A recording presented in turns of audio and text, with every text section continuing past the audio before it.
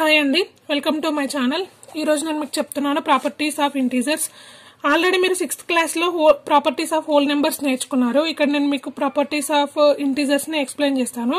ఇక్కడ చూడండి, first properties of integers under అడిషన్స్లో మనం ప్రాపర్టీస్ని చెక్ చేద్దాము. ఓకే, ఇక్కడ closure property. First closure property వచ్చేసి డెఫినేషన్ చూసుకోండి. ఇక్కడ in general for any two integers A comma B, వీటిని ఏ ప్లస్ బి చేస్తే అక్కడ వచ్చే ఆన్సర్ కూడా ఇంటీజర్ రావాలి. ఓకే, అంటే ఏ and B two numbers are integer numbers, వీటి రెండింటిని అడిషన్ చేస్తే కూడా ఇంటీజరే రావాలి. ఇక్కడ చూడండి, నేను ఇక్కడ కొన్ని ఎగ్జాంపుల్స్ రాస్తాను. 2,6 ఏ is 2, A integer is 2, B integer is 6.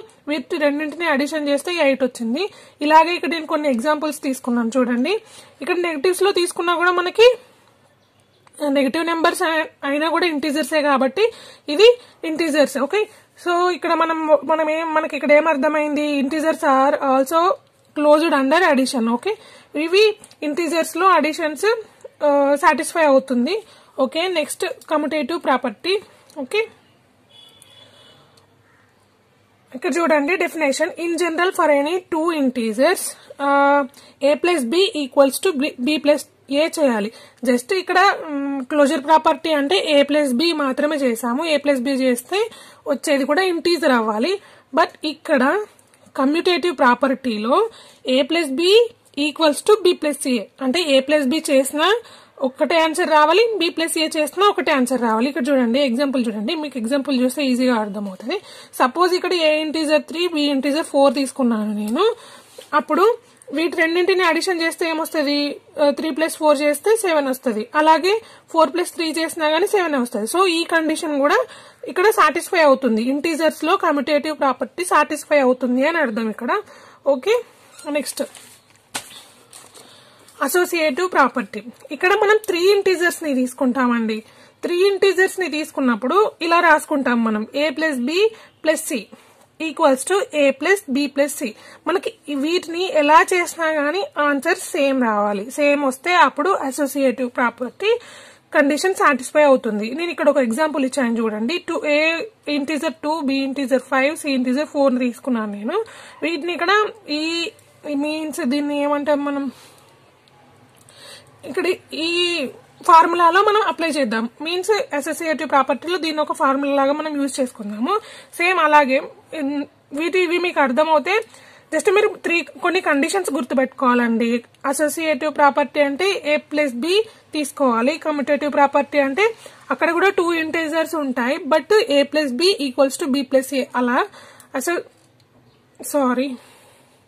Closure property అంటే ఏ ప్లస్ బి చేయాలి. కమ్యుటేటివ్ ప్రాపర్టీ అంటే ఏ plus B equals to be plus ఏ అవుతుంది. అసోసియేటివ్ ప్రాపర్టీ అంటే 3 ఇంటీజర్స్ ఉంటాయి, వీటిని ఏ plus B plus C and A plus B plus C చేస్తే ఎలా చేసినా గానీ మనకి సేమ్ ఆన్సర్ రావాలి. ఇక్కడ నేను చేసి చూపించాను చూడండి. 2 + 5 + 4 అంటే 2 + 5 ఈక్వల్స్ టు 7 + 4 ఈక్వల్స్ టు 11. ఇక్కడ 2 అండ్ 5 + 4 చేస్తే 9 వచ్చింది. అలా చేసినా కూడా మనకు 11 వచ్చింది. ఇలాగే నేను ఇక్కడ ఇంకొక ఎగ్జాంపుల్ కూడా రాశాను చూడండి. ఓకే, సో ఇక్కడ మనకి కండిషన్ సాటిస్ఫై అయింది కాబట్టి integers follow the associative property under addition. Integers associative ప్రాపర్టీని కూడా అడిషన్ లో ఫాలో అవుతాయని ఇచ్చాడు. Okay, next additive identity. Additive ని మనం గుర్తించడం ఇక్కడ అంటే 0తో.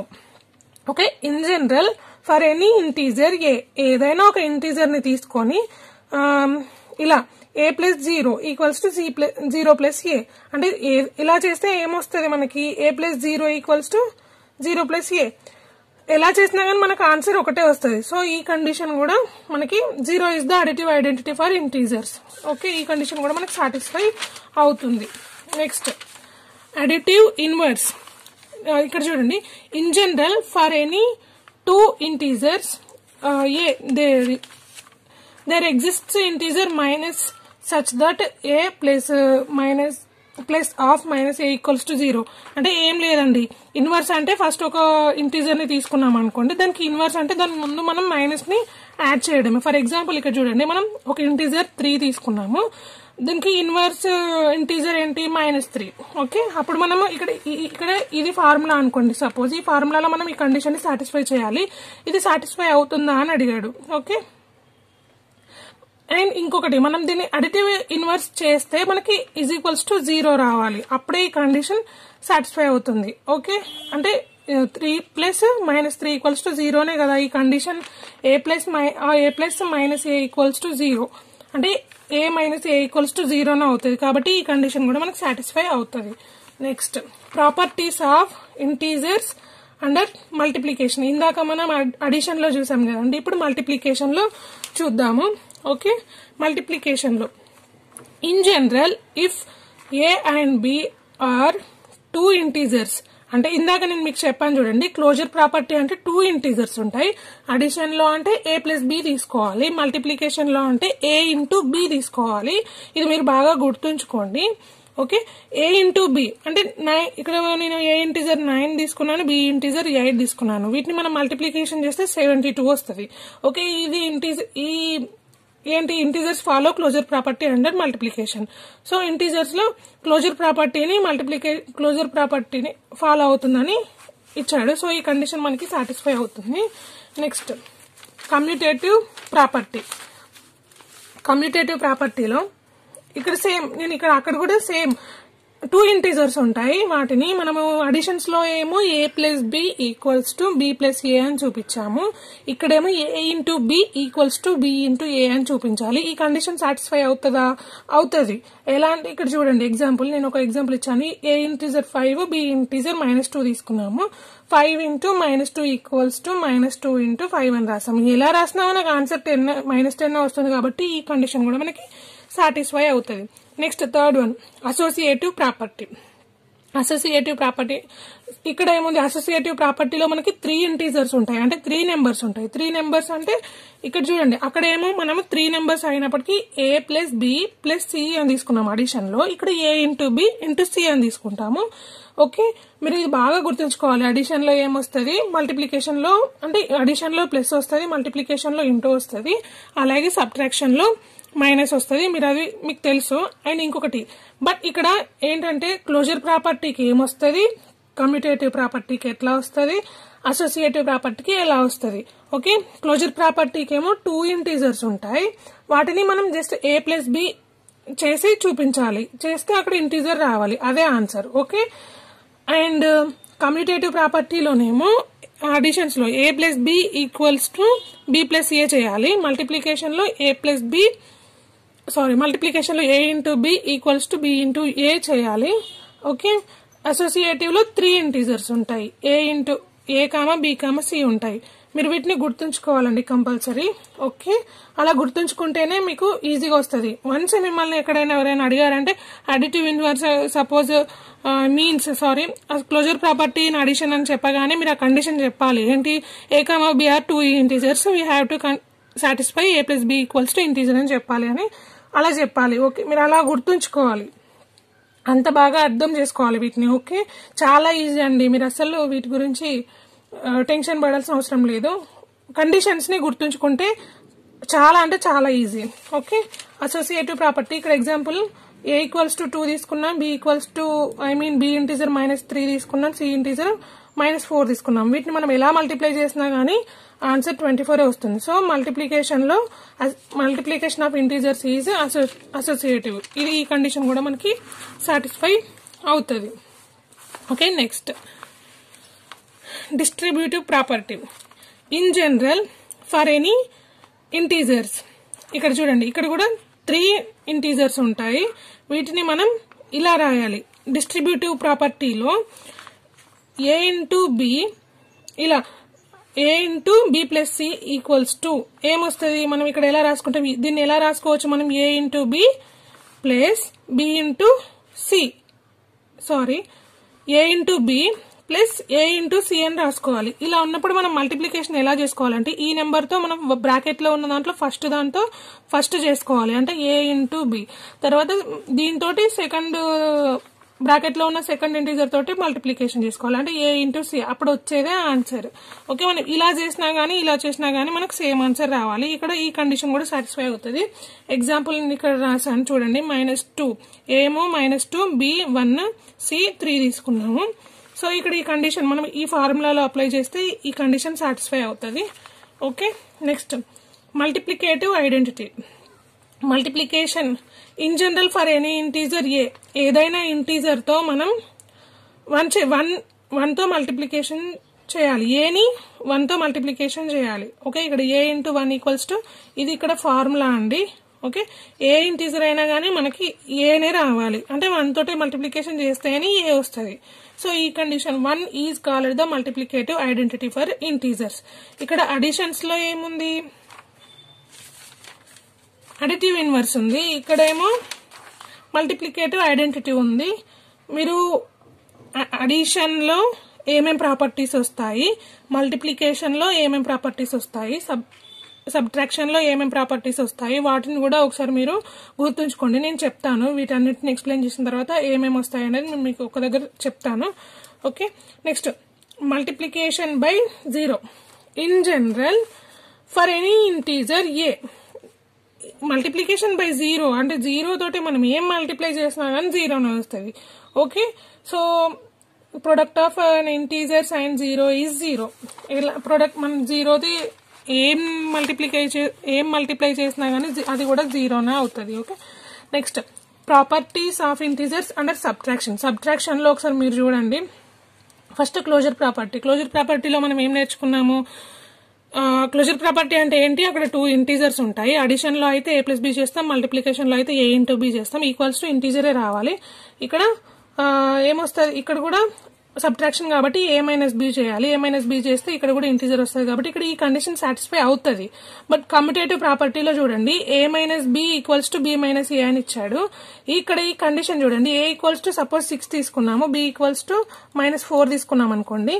ఇలా చేస్తే మనకి ఏమొస్తుంది, 6 మైనస్ ఆఫ్ -4 చేస్తే ఆన్సర్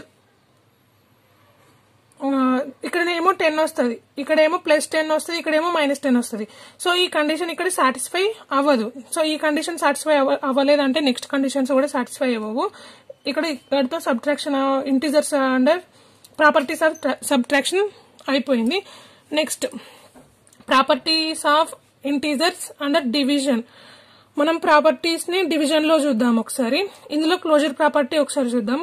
క్లోజర్ ప్రాపర్టీ వచ్చేసి ఫస్ట్ క్లోజర్ ప్రాపర్టీలో మనం 2 ఇంటీజర్స్ ఉంటాయి సేమ్ a కామా b, వీటి రెండింటిని డివైడ్ చేస్తే ఏమొస్తుంది, 2 వస్తుంది. ఈ కండిషన్ సాటిస్ఫై అవుతుంది ఇక్కడ డివిజన్ లో.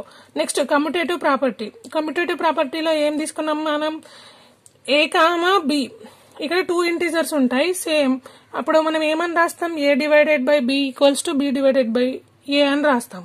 ఇక్కడ ఒక ఎగ్జాంపుల్ తీసుకున్నా నేను, suppose a equals to 8, b equals to 4 తీసుకున్నాం అనుకోండి. a డివైడెడ్ బై b అంటే 8/4 ఈక్వల్స్ టు 4 1 4 2 సో ఇక్కడ ఆన్సర్ 2 వస్తుంది.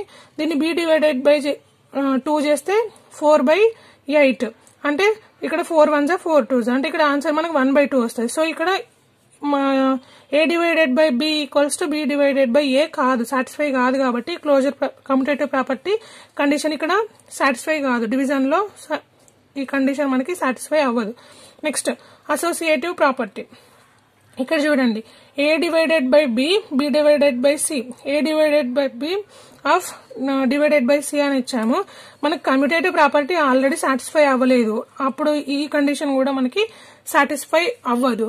ఓకే, ఇక్కడ నేను మీకు ఇక్కడ చూడండి, థర్డ్ వన్ డివిజన్ బై 0 అని ఇచ్చారు. డివిజన్ బై 0 అంటే నేను మీకు ఇక్కడ చూడండి ఒకసారి, division by 0 for any integer a divided by 0 తో మనం డివిజన్ చేయాలి. Is not defined but 0 divided by a equals to 0 for a not equals to 0. a equals to 0 but a not equals to 0 అంటే a 0 అవ్వదు, but a equals to 0.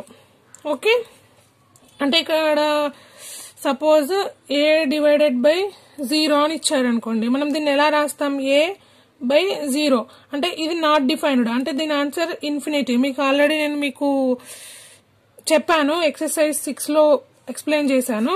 Okay, next 0 divided by a equals to 0 is the answer. Next ఇక్కడ division by 1 అని ఇచ్చారు. చూడండి, division by 1 అని అంటే any integer a divided by 1 equals to ఏమవుతుంది, a divided by 1 అంటే 1 ఈక్వల్స్ టు ఏనే అవుతుంది. సో ఇక్కడ అంతే, ఏ ఇంటీజర్ అయినా కానీ బై 1 చేస్తే ఆన్సర్ ఏనే అవుతుంది. అంటే అక్కడ ఏ ఇంటీజర్ అయితే మనం రాసుకున్నామో అదే వస్తుంది. ఓకే ఓకే అండి, ఒకసారి ఇక్కడ మనం చూద్దాం ఇంటీజర్స్ లో డివిజన్ చేయడం ఎలా. మీరు ఇంతవరకు ఇలా నేర్చుకున్నారండి. నేను మీకు ఇక్కడ కొన్ని ప్రాబ్లమ్స్ రాశాను, మీకు అర్థం అవ్వడానికి నేను ఎక్స్ప్లెయిన్ చేద్దామని ఇక్కడ ఆల్రెడీ రాసి ఉంచాను. ఒకసారి చూడండి. డివిజన్ ఆఫ్ ఇంటీజర్స్ మీరు ఇంతవరకు ఇలా చేశారండి. సపోజ్ ఇక్కడ 15 divided by 5 అని ఇచ్చారు, దాని ఆన్సర్ 3 వస్తుంది. మనము ఇంతవరకు మీరు ఇంతకు ముందు క్లాసులలో ఇలా రాసుకున్నారు. ఇక్కడ 15 రాసుకొని లెఫ్ట్ సైడ్ 5 వచ్చేస్తే 5 3 is 15, 0 equals to answer is 3 అని. బట్ ఇప్పటి నుండి మనం ఇలా చేయాలి, క్యాన్సిలేషన్ చేయడం నేర్చుకోవాలి. క్యాన్సిలేషన్ అంటే సపోజ్ ఇక్కడ 15 by 5, 5 1s 5 3s. Okay, answer is 3. Okay, ఇలా రాయడం నేర్చుకోవాలి. నెక్స్ట్ ఇక్కడ చూడండి, కొన్ని ప్రాబ్లమ్స్ నేను ఇక్కడ రాశాను, అన్ని ప్రాబ్లమ్స్ ఇలానే సేమ్. ఓకే, 2-3 ప్రాబ్లమ్స్ నేను ఎక్స్ప్లెయిన్ చేస్తాను. ఇక్కడ 15 divided by 3 అని ఇచ్చారు. 15 divided by 3 మనం క్యాన్సిలేషన్ చేస్తే 3 1s 3 5s, ఆన్సర్ ఈజ్ 5. మీరు ఇంతవరకు ఇలా చేశారు, ఇప్పటి నుండి ఇలా చేయడం నేర్చుకోండి. ఓకే, నెక్స్ట్ ఇక్కడ -12 divided by -6 అని ఇచ్చాడు. ఓకే, -12 divided by -6 అంటే మైనస్ క్యాన్సిల్ అవుతుంది. 6 1s 6 2s, ఆన్సర్ ఈజ్ 2. ఇలా చేసినా కూడా మనకు ఆన్సర్ 2నే వస్తుంది. -6 2s, మైనస్ ని ఫస్ట్ మీరు పక్కన పెట్టండి. 6 2s 12 అని రాస్తారు, దీని ముందు మైనస్ ఉంది కాబట్టి మైనస్ అని రాస్తాం, ఆన్సర్ ఈజ్ 0. ఇక్కడ ఇలా అయినా సేమ్.